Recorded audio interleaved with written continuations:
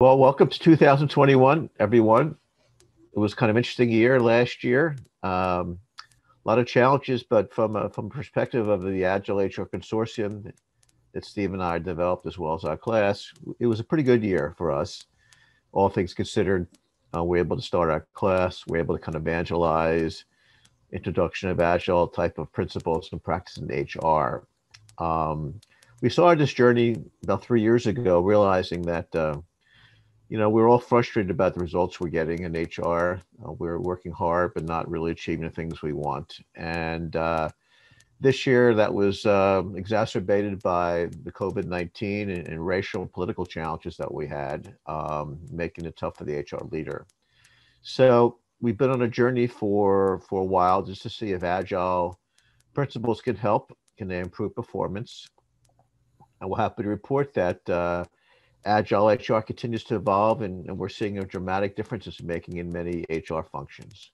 Yeah, that's true, Wayne. The year really started with the introduction of our Agile Leader graduate course at the University of Pennsylvania, and we realized that Agile principles need an element of leadership in order to make them work. So we took your discovery of EBITTTDA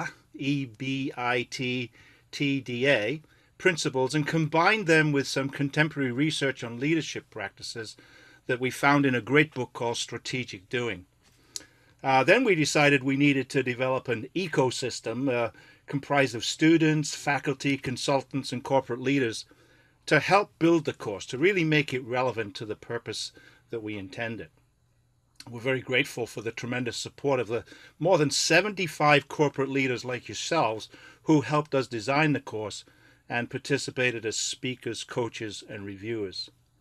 We've taken all the learning from the course on the road to deliver what we call curtain raiser presentations or pilot programs, workshops, and discussions with HR leaders. And we've wound up in places like Australia, Japan, India, Europe, South America, and throughout the United States. So we've learned a lot along the way. And as we're about to begin the next iteration of our course, we wanted to share a couple of findings from the year that we're incorporating into the course. First, I think we learned the hard way how difficult it is to change organizations. I mean, most of you are listening to this have been through that many times, sometimes successful, more often than not. And so, we realize that implementing something like Agile HR is no different. It's going to be a challenge. So we figured out, how can we really make this sustainable, whereas other change initiatives haven't really worked. And we realized that many of the common activities we do on a daily basis are really impediments to improvement. They really kind of demotivate and lower performance. Things like meetings and how we communicate with 35-page deck presentations and how we organize things really are counterproductive in many ways. And so we set our mind to how can we take some of the agile things we learn and fix those things. So we decided we kind of mimicked a couple of the key areas, key artifacts and rituals that we do in Agile, and we adopted them to HR. And so things like how we meet, those typical meetings you have like on a Monday morning where you have your staff and, you go through a litany of assignments and review the things of last week that were never done. And then people go out and try to do the work and they come back next week and nothing's done. Well, we simply decided let's focus on converting those meetings into what we call agile scrum sessions, 15-minute sessions where you ask a couple questions. What did you do yesterday? What are you going to do tomorrow? What's getting in your way? By asking those questions, we identify problems the next day. And then we identify potential solutions the following day. And so it's a much more efficient, effective way of solving problems. And it causes people to be more motivated, more productive. They're not frustrated because things aren't moving forward. They see things happening. It's really, you can do twice the work in half the time, and get a more productive, better outcome. I mean, we decided we need to meet people where they are. We need to take what they're doing already and just modify it, mimic some agile practices that we can do that, versus employing massive change transformation programs that rarely work. Yeah, but for me, Wayne, one of the things that has been a real point of discovery for me this year, and I think it's important that the people that we work with understand that there's a structure to what we're doing. It's not sort of making it up as you go along.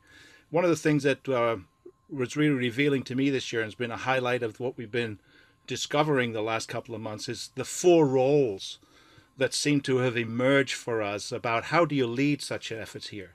And maybe I'll just take a second Hmm. to just introduce what those four roles are, because Hmm.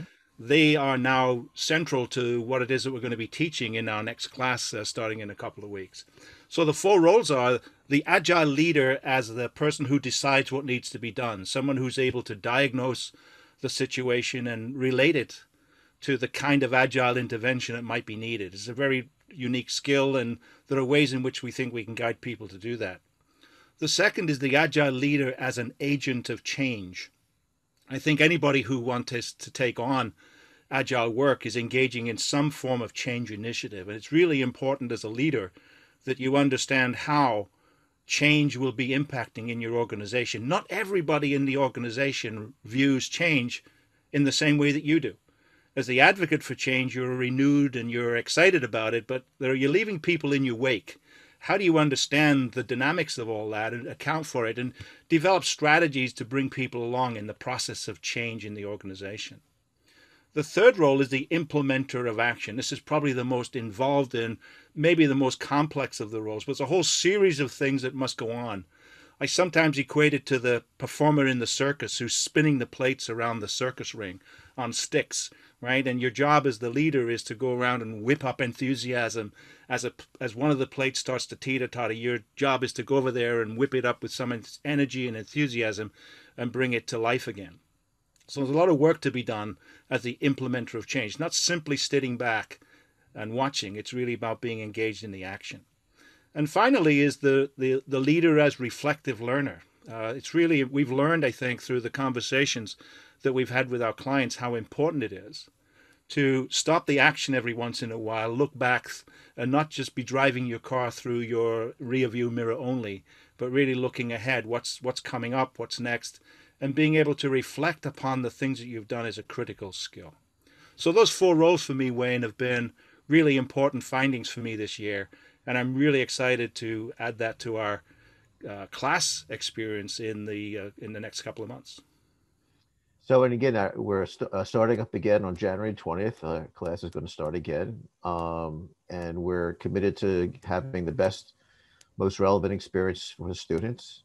So, to achieve that, we're asking again for your participation this year, perhaps as a speaker, or we're going to do more case studies, maybe a kind of advisor for case studies or a reviewer of student activities. We found, the people last year found that, really learned as much as the students. So I'm going to be reaching out to you. Love to have you be involved. We're always, again, looking to keep it current and relevant. If some things are going on in your organization you think might be helpful in terms of learning or lessons learned, let us know. But again, this is going to be the first of a series of conversations. Steve and I are going to report back on what we've learned in the classroom and the corporate setting and with our pilot programs. Because as he said before, we're evangelists. We're passionate around Agile in HR. We've seen that it can make a tremendous impact. We want to kind of remove some of the stigma that it's an IT focus, because we've developed differently. We've taken some IT principles, but modified them for HR and business leaders. So stay tuned and let's hope for a fantastic 2021. Thank you. Thank you very much.